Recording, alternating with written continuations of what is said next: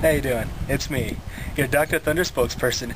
I'm here at this Texas rest stop to ask the people, what do they think about Dr. Thunder? Follow me. Look, here's a guy now. Oh, excuse me, sir? You with the cigarette? Yeah. Have you ever tried Dr. Thunder? Yeah. You have tried Dr. Thunder. He has tried Dr. Thunder. And what do you think about Dr. Thunder? Dr. Thunder's good. Dr. Thunder is good, isn't it? You see that, folks? That's true Americana. That's Dr. Thunder. Here you go. Have a can on me. Dr. Thunder. It tips when you slide it. That's part of its charm. Come on, crack that baby open.